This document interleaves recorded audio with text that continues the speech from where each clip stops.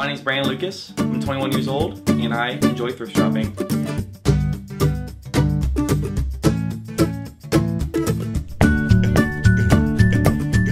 So I started getting into thrift shopping probably around my senior year of high school because that's when I got my driver's license, started using a car a little bit more and be able to explore some like Goodwills, other thrift store places, and start going to flea markets with some of my friends.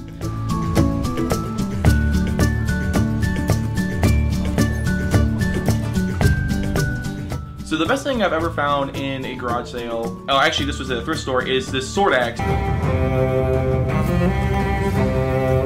It was only $5 here in Alliance, Ohio, which is phenomenal.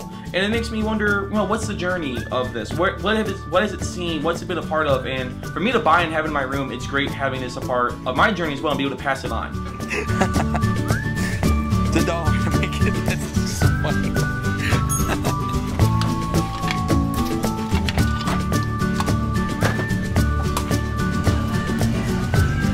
So the best thrift store I've ever been to is actually the Goodwill in Oxford, Ohio. I was briefly up there for 3 months for an internship that I had, and it was just such a fancy, nice Goodwill, and I found some of the best and some of my favorite purchases there, including some furniture for my house and the room, and it was just always nice seeing the faces and some of the other bigger items that they had. It was just such a nice store, and it was always a nice getaway from the internship as well.